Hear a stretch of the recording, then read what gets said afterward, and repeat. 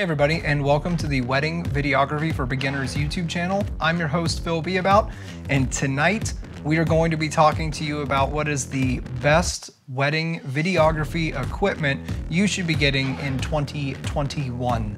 I'm really excited to talk about this because I just love talking about equipment to begin with, and I want to kind of break down what we think the best things that you should be getting in 2021 are by category. So we're gonna have three categories. You're gonna have the come up, you're gonna have broke, you're gonna have the come up, and you're gonna have baller. So those are gonna be our three things. Now I did jack those three categories from Kazi. If you haven't checked out his YouTube channel, he breaks down he's an amazing colorist. He uses DaVinci Resolve, and his YouTube channel is just, he puts out a lot of really good information. So I'll give a little shout out to him because I'm stealing some of his terms.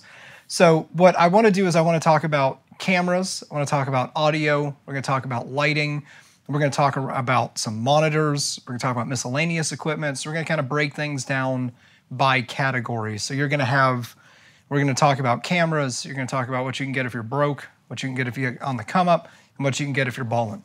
That kind of makes sense. We're going to do that through each one all the way through. I do just want to say on a side note, I am recording this on the Panasonic S5 in Vlog, and I am using the Zoom F2 with a COS 11D microphone right now. It's somewhere in here-ish. So just so you know, when you're listening to the audio and that kind of stuff, that's actually what you're hearing. So we're not using a boom mic or anything like that. All right, let's get started. So let's look at cameras. Now, when it comes to cameras, I am a little partial to the Panasonic family, only because a Panasonic GH5S was the first camera that we got. But I would recommend, if you are on the broke side, that you start off with the Panasonic GH5. Now, the GH5 is just an awesome, well-rounded camera that has a ton of features in it. This is a little micro 4/3 beast. It shoots in 4K 10-bit 422 at 24p. It shoots in 4K 8-bit 420 and 60p. It's super lightweight. It's got IBIS dual memory card slots, full-size HDMI, and no record limits. And you don't have to worry about it overheating. So we've used this at ceremonies and all kinds of stuff where we've recorded for well over an hour with it, and it's just trudged along like a little trooper. The only thing that you got to worry about is math, and that's because it's a micro 4/3 camera, so you multiply everything by 2.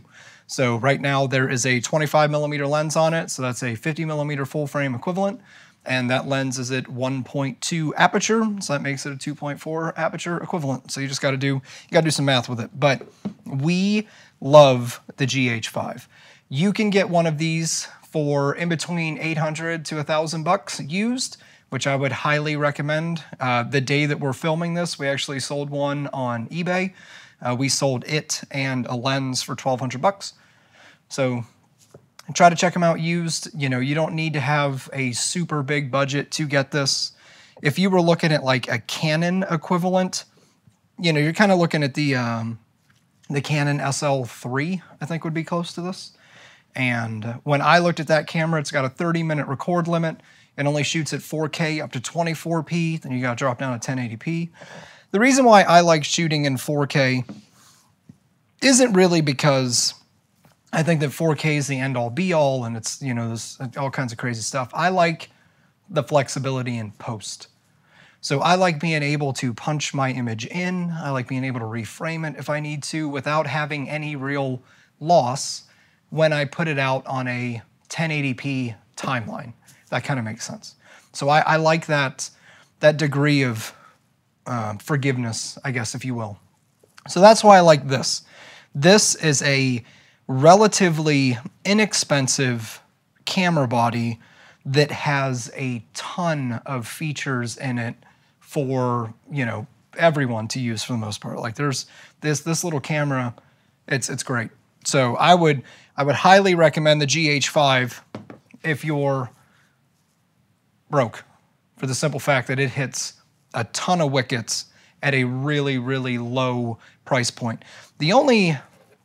Some of the negatives about it, you hear everyone talk about Panasonic's autofocus. And they're right, the autofocus is horrible. We'll talk about the S5 here in a second, but the autofocus it's bad.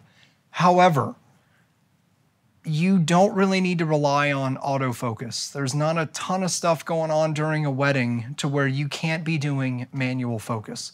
And trust me, if I can figure out how to manually focus a lens, everyone can do it. I have no background in wedding videography or photography or anything like that. And it's not as hard as what you would think. So don't really get hung up on the whole autofocus thing. That's just my personal opinion.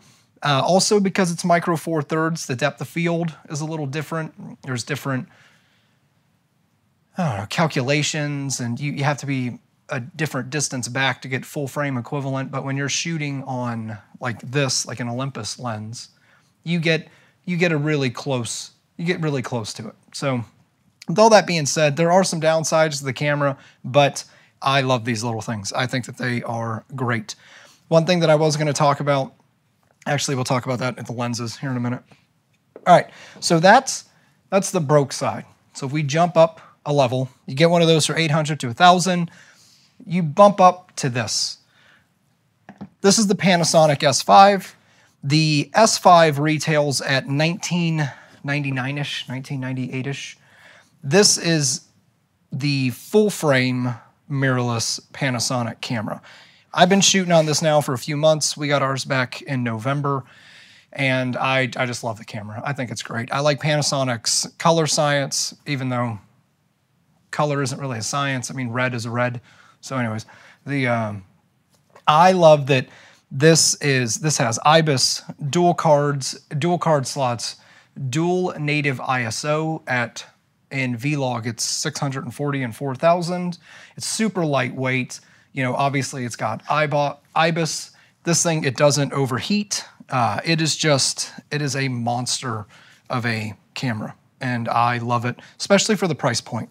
That's the whole reason why this is in the come up category, because the Panasonic S5 costs it's double what you could get a GH5 for, but you get a very, very nice camera for that price. Some downsides to it. It has a 30-minute record limit, which we still haven't really adjusted to. That's kind of a pain. I do like not having a record limit. It's just a nice feature. And obviously the autofocus is improved. We've done some tests on it to where some things work, some things don't. I don't know if I would really rely on the autofocus. You know, just like everybody else, I think Panasonic needs to give up with the contrast base. But anyways, that's beside the point. You can manually focus with any of these lenses. It works really well. When you're manually focusing with an S5, it's telling you the distance down at the bottom of the screen. So as you start to pull focus, it's telling you where the lens is relative to a foot line. So if it's at the 4 feet, then that's where the lens is pulling focus, would be 4 feet in front of the lens. Like, it's actually really neat how they kind of have it broken down. So the last thing is this piece, the micro HDMI. You know, the GH5s have a full HDMI, just a normal HDMI input like this. This has the micro HDMI, which just makes me think I'm gonna break it. It seems really delicate, and I'm just not a fan of that tiny connector going in there. All right, so moving into the ballin' category, this is probably gonna make a bunch of Canon people angry. I would say go with the Sony a7S III or a7S II. I don't have a Sony camera. However, I don't know what kind of voodoo they've been doing at Sony, but the cameras are phenomenal. You know, those cameras start at the $3,500 price point, and I mean, you're getting a jump in both recording capabilities and price. But you're talking 4K 10-bit 422 in pretty much every shooting mode, 24, 60, 120. I mean, it's amazing. The camera is really a beast, and it's worth the money if you can afford it. It's got unlimited recording time. It has IBIS. The autofocus with Sony works really well. It has dual cards, you know, full-size HDMI. It's completely ridiculous. And like I said, you get what you pay for though. When you're starting to pay, you know, $3,000, $6,000, $7,000 for a camera, you should be getting a lot of good upgrades to it. And we just personally, the $3,500 price point just wasn't there for us. It was more economical for us to purchase S5 cameras at $2,000 and deal with some little quirks with autofocus than it would have been to almost double that price to get a Sony. But the Sony, those Sonys are just, they're fantastic. So if you're balling on a budget, then that's what I would be gunning for. I do want to talk real quick about lenses. Just in general terms, if you're getting a GH5, for example, the Olympus lenses, like this Olympus 25 millimeter, this retails for about $1,000. What I love about Olympus glass and what they've done with these lenses is when you pull the clutch back, there's a hard stop. So if you look down at the lens, it's actually telling you right here, it's at 5 feet, infinity. It's telling you what you're focusing at, 2 feet, half meter, 0.3 meters. I don't have any idea what that is in inches, but so these lenses are really good, especially if you're just starting out, because they don't just spin to infinity. You can just physically look down and say, oh, my subject's about 5 feet in front of me. So you just slide it over to 5, and then you can start wiggling it from that point. So something to think about when you're purchasing lenses. I didn't really break down categories for lenses because lenses should be expensive. The glass that you're using is going to really determine a lot about the quality of your image, the sharpness, the colors, the light reflection, or refraction, whatever that is, that kind of stuff. So we purchased all Olympus glass for our GH5s, our Micro Four Thirds system. That's all we used was Olympus. I really like Olympus lenses. I think that they're fantastic. For the S5, we purchased all Sigma. Now Sigma we did for the simple fact that they are exponentially cheaper than native glass. This is the Sigma 24-70 f2.8 for an L mount, and I got this for, I think it was $1,000 on B&H. So between the camera and the lens, you're looking at around $3,000. But this 24-70 lens, if I'm solo shooting a wedding, it's the only lens I need for 90% of the entire day. I plop this at 50 and then stick it on my gimbal. And that's it. That's what I use for the ceremony. When the speeches are going, I can drop this on 24, get audience reactions, that kind of stuff. Like, this is a very, very versatile lens. And if you were only buying one, I would highly recommend that it was the 24-70. Now, for the same exact price, the Olympus lens for Micro Four Thirds is, it's also $1,000, but I'd recommend getting the 25 millimeter because the 50 millimeter lens is super versatile. You can use it for a wide range of things. 50 millimeter is a really good focal length. For the most part of a wedding day, when I was shooting by myself with that, I would just be using the 50. I wouldn't be hopping around to anything.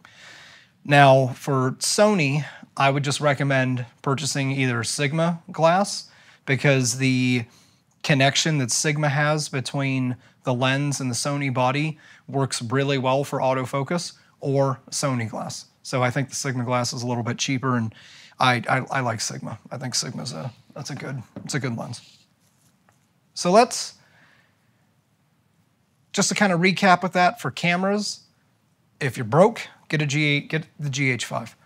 If you're on the come up, get the S5. If you're balling, grab a Sony. You don't need to get the Sony Alpha 1. I think it's a little overkill for weddings right now. I think that's a crazy spec'd out camera, but I'm not saying you need to get that at this point. That's just my personal opinion. All right, so let's talk about audio.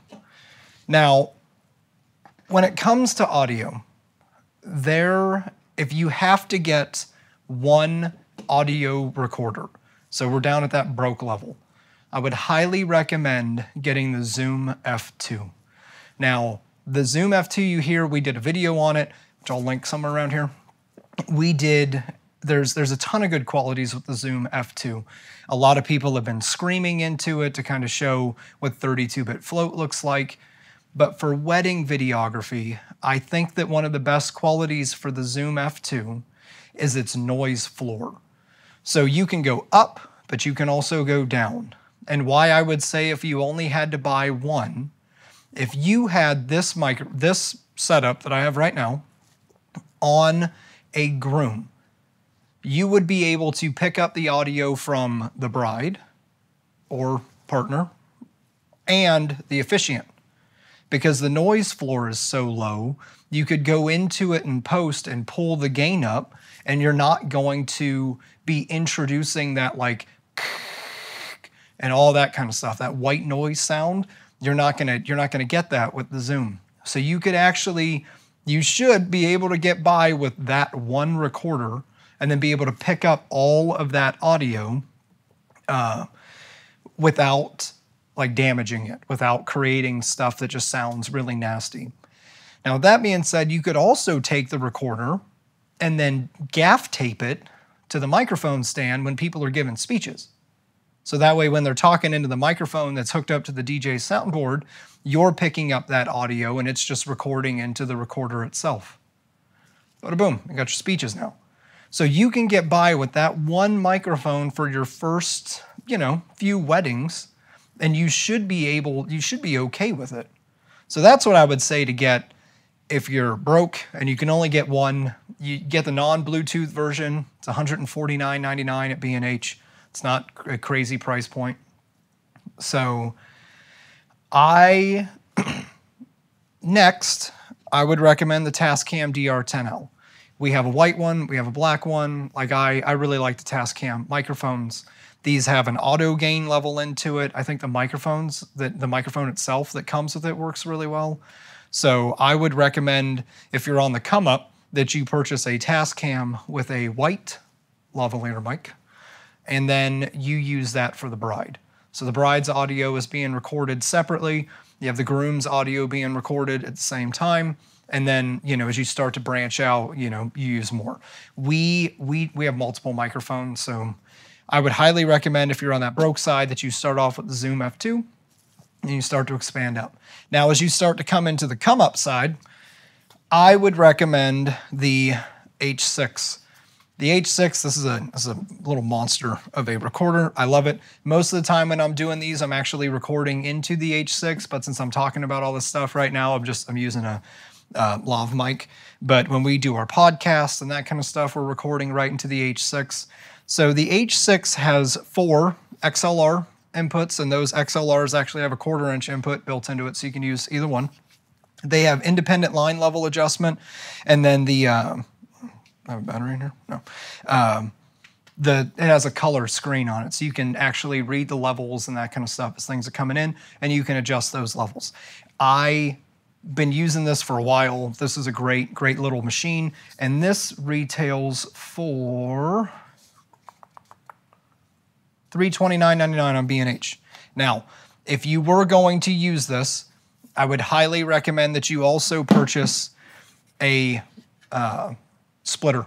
So this is from Jack's in the Box.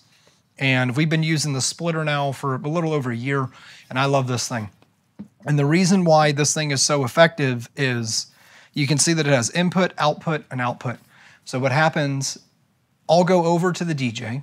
I'll tell the DJ that I'm gonna pop in a splitter. I'll kind of yap to him for a second and explain to him what I'm doing, and it's not gonna destroy any of his equipment. And what I do is I take the input line that he has, so whatever is coming in from his microphone, that XLR input, I plug it into here. And then I take an output here, and I pop an XLR into it, and I put it into my recorder, and then I take another XLR, I have 2, and then I put that XLR into his board where he would normally put his microphone. And what this splitter does is it takes that clean, balanced line from the microphone, it hits this box, and it splits it to where I get a clean balance feed, he gets a clean balance feed. So no matter what he is doing or she, is doing to that audio, it will never affect what's happening to mine. So he could crank the gain up, he could be pumping music into it, he could be doing all kinds of stuff coming out of their speakers, but you would never hear that because the only thing that's coming into my recorder because of the splitter is that clean balanced feed directly from the microphone. So this thing is genius.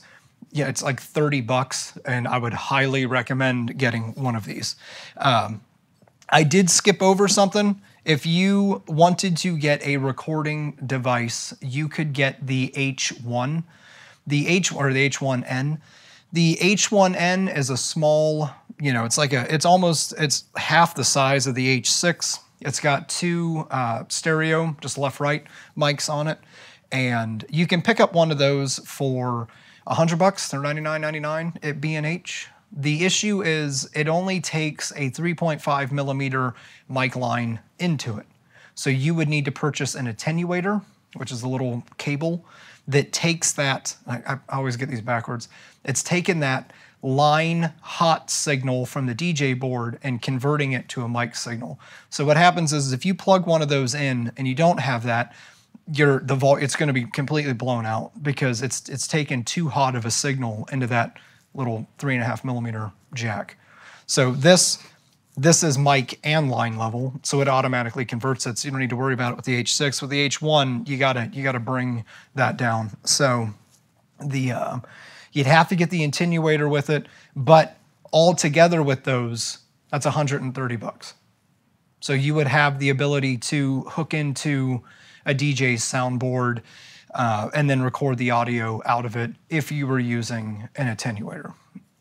Now, next, if you're balling, get the Zoom F6. Now, we don't have one of those. It's an amazing piece of equipment, though. I'd like to get one, but if I purchase any more equipment, I'm pretty sure that my wife would probably hit me with a shovel. So the Zoom F6 has 6 line inputs. Yep, it's got 6 inputs into it.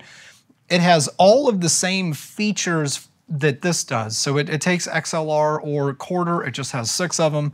You can adjust each one of those independently. It's got color screens, the whole 9 yards. But what really separates the F6 from everything else is the 32-bit float. Now, when I talk about 32-bit float with the Zoom is limited to what the microphone can handle. So this COS 11D, I think, can get to 120 decibels.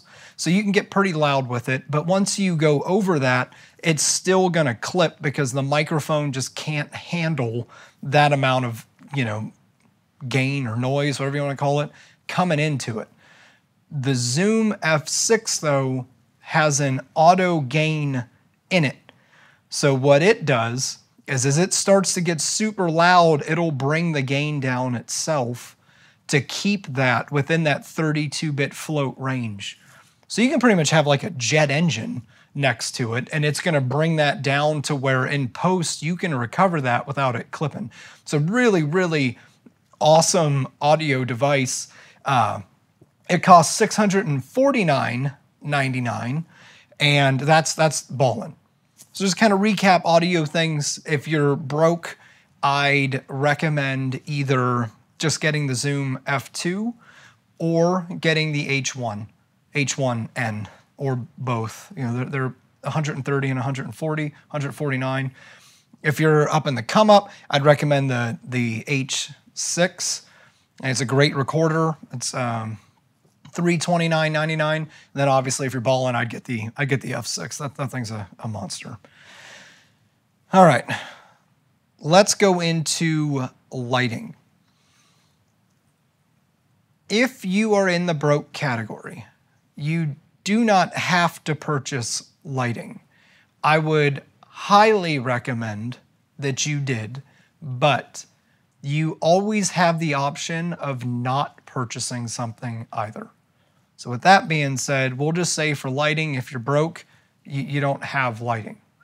When you're in the come up, I would recommend the Core, I think these are SWXs or SXW. It is SWX. These are the 250s. and we use the 250s. There's a 250 behind me. That's what's cast in the blue thing in the background. I love these little lights. Now they're at the 300, so you can get the SWX 300, which is just brighter. So I'd highly recommend these for the come up, because you can get, so let's talk about features. These take a Sony L series battery, bloop, and this NP970 can power this thing. I just need one for the entire day.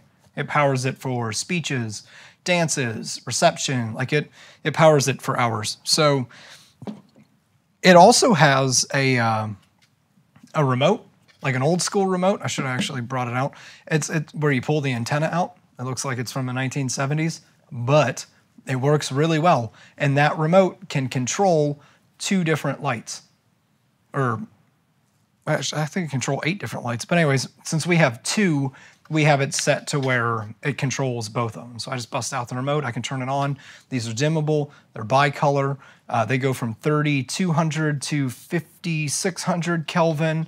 So these, I really like these lights. They're light. They're easy to carry around. I like them. And you can get the 300s for $189, $189.99. These go on sale all the time. I think I got mine in a 2-pack, and now I see the 300s in a 3-pack. So I love these lights. So if you're on the come up, this is what I would recommend: the Core SWXs. All right, so moving into the ball and light, the Aperture Lightstorm 60X it's not shipping yet. You can pre-order it, but that light looks fantastic. I seen a review that Matt Johnson did with it, and that light just looks amazing. It's bicolor, it's dimmable. The colors go from 2700 to 6500 Kelvin. It takes L series batteries. It also can be hardline powered. Like, that is an excellent light. It's a spotlight, but it can go from 15 degrees to 45 degree flood. So it goes from a 15 degree spot to a 45 degree flood. The light looks amazing. So if you're balling, I'd recommend picking those up. They retail for $419 on B&H. I'd really like to pick up 2 of them and replace these. But again, I'm on a spending moratorium for the rest of 2021, so I'm very sad about that. But if I was balling, the Apertures would be the way to go. And I know people talk about the Practilite and that kind of stuff, but the Aperture is like half the price of the Practilite, and it actually looks like it outperforms it. So I'd highly recommend that. So just to kind of recap, if you're on the broke side, you don't necessarily have to have lights. I would just highly recommend that you get them, because lights really enhance the look of the dances, the look of the speeches, that kind of stuff. So I'd highly recommend lights. But if you're broke, you can kind of work around it for right now. If you're on the come up, I'd recommend the Core SWXs. And then if you're balling, I'd recommend that you get the Aperture. Those things are bad. All right, so let's talk about monitors. And I didn't realize how much I liked a monitor until I started using one, and I got spoiled with it. So you got different sizes, you have different companies and that kind of stuff. And I'm going to talk about the ones that we have, because we actually have the 5.5-inch Andy Cine, which this monitor's good. Like the new Andy Cine 5.5-inch is touchscreen. This one isn't. It's touchscreen. It can take LUTs. Like it's a good little monitor. And when you're looking at the back of the LCD screen, the size of the monitor is really beneficial. It really helps you get things framed. There's waveforms built into these. You have false colors. You have focus peaking. There's a lot of different tools that are built right into this monitor that can really help you take a better image. Like right now, there's focus peaking on the monitor behind me. You know, we're using the waveform on it. Like it's really beneficial. So I'd recommend a monitor. You don't have to get one. The 5.5-inch touch screen goes for $189. We hardly use this one anymore just because we have the 7-inch touchscreen. So if you're on the come up, I'd recommend these. I love this monitor. I didn't realize how much of a difference 7 inches would make over 5. That just sounds really... So if you've made it this far in the video, it's getting pretty good. I love this monitor. It's touchscreen. You can put LUTs into it. The buttons on the top are programmable, just like the ones over here. So you have 3 programmable function buttons. So if you want to, like F3 for us is waveform, F2 is focus peaking, and F1 is false colors. So that gives us, gives us a lot of tools right at our fingertips to really help get the image where we want it. What I really like about these, and you can see it with the 5-inch, is you can take power from the monitor and push it to the camera. So we have a dummy battery in our GH5 that's fed up to the monitor. So if we had one MP970 battery plugged into this thing, this will go for like 3 hours. It'll power the camera, the monitor, the whole thing. Like it'll do everything in this little package. So I love that feature with that.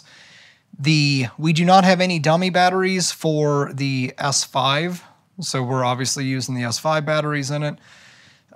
So yeah, no, I mean I think that's just an amazing feature. Now, if you were balling, I'd recommend getting the Small HD Focus series. They're way more expensive than these two, but there are some better features in the Small HD Focus monitors. The user interface, the UI, is a lot better. It's a lot more fluid. It kind of makes more sense. This is really clunky. But once you have everything set with these, you don't really need to go back to it. That's just I rarely go into the menus anymore. But the Small HD, you can actually set up cards and you can just swipe. So you can have them kind of in order and you can just swipe over to like false colors and that kind of stuff. Like, so it's got a really cool interface, but you jump from $269 for the 7-inch Feel World to $899 for the 7-inch Small HD Focus. So there is a considerable jump in price. Personally, I don't know if that much of a difference in price justifies the features with it. I've been shooting with this now for a little while, and I love these things. There's one on the camera, the S5, that I'm talking into right now. Like they're great. They're great monitors. So this is $269, and I think I actually got ours on sale at B&H for less than that, like $250 or $225, something like that. So I like these monitors, if you can't tell. So like I said, though, you don't have to get a monitor. With the S5, the LCD screen's not that great, but we already had monitors. So I didn't have to go out and purchase something extra when we bought the S5. I do think that having a monitor, though, really helps when it comes to your composition and that kind of stuff because it's significantly larger.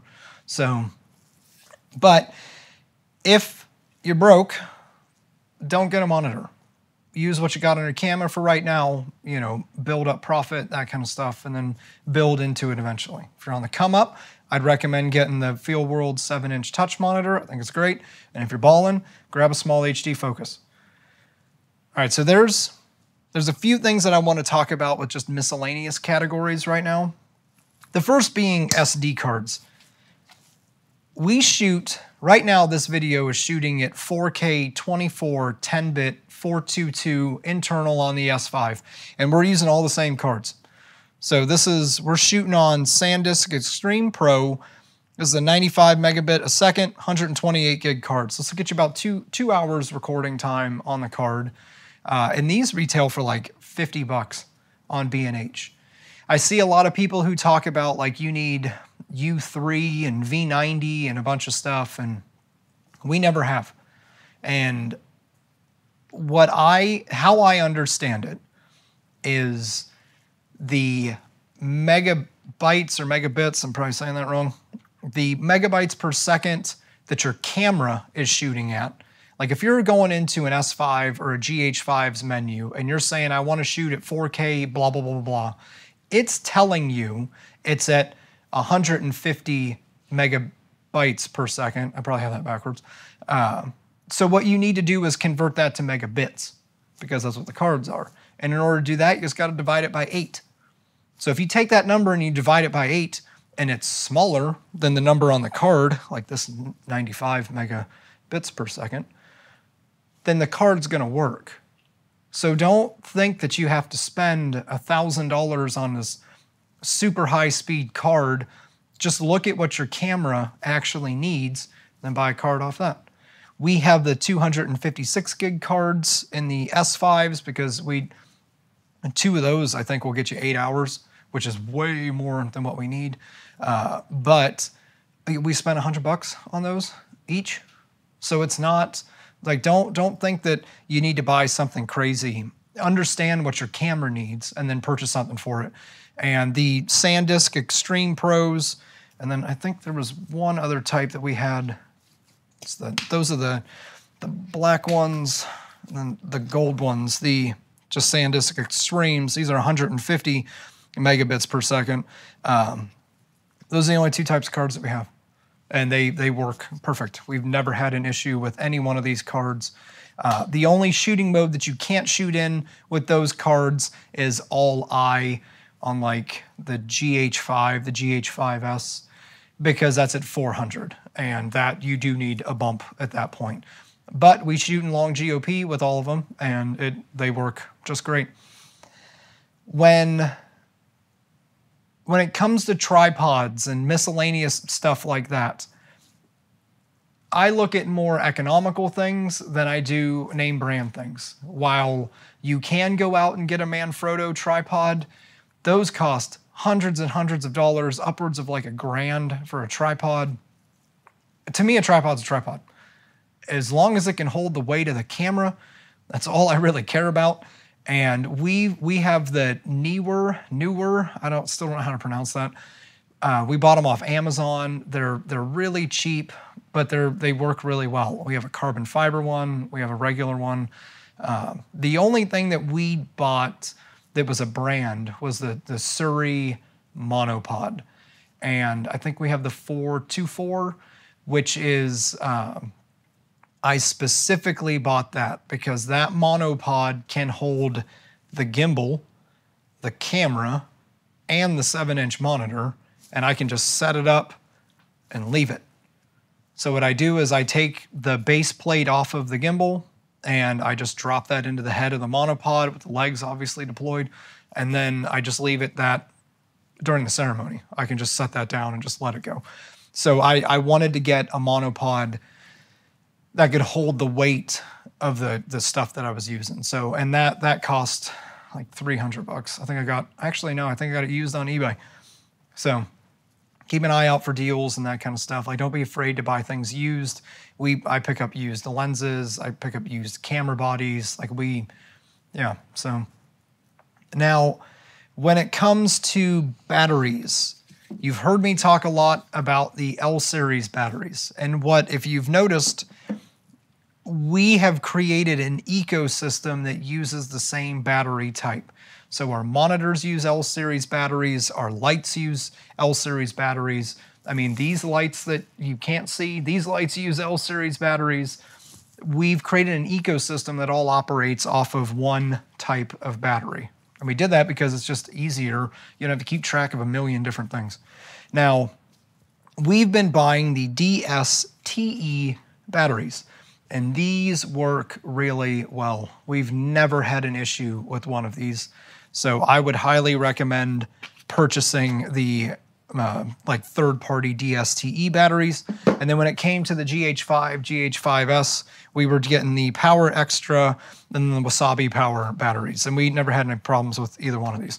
So we have a bunch. I have like 20 of these batteries. You can pick up 2 packs of the GH5 type batteries for like $20 now. And I think a 2-pack of these is 40. I didn't look, but they're not super expensive. So We stopped using rechargeable batteries, not because we hate the environment. It's just because they don't last very long, and we just popped them in the kids' toys. We use regular, like what the Zoom is in right now, as just a regular AAA battery that we purchased. So nothing crazy with that. I mean, that kind of wraps everything up in general. You know, we talked about cameras, we talked about lenses, we talked about audio equipment, we talked monitors, we talked lighting, we touched on some miscellaneous things. You probably noticed that all of my cameras are in cages. So we're using the small rig cages. The reason why we're using cages is I'm horrified that if I drop one, I damage it. So I wrap them up. That way I don't have to worry about anything. It's great. So, well, I mean, you still have to worry. I mean, I don't walk around carefree with it, but I like having a little security. Plus, I don't like having like this weight from the monitor, the battery, that kind of stuff pulling on the hot shoe mount, because I'm terrified that the hot shoe mount's gonna rip out. So I think it's better like that. So those are our recommendations for 2021. I think 2021 is gonna be significantly different than 2020, obviously. You know, there's a ton of stuff going on in just for weddings right now. I know we're getting inquiries on a daily basis, which is great, but we also can't shoot that many. And one thing that I try to stress to people is in New England, there's like 30 to 50,000 weddings every summer out here, and there's not that many vendors. So it's definitely, I'm a firm believer in community over competition, just for the simple fact that there's no physical way for all of us to be competing for these weddings. There's just plenty to go around.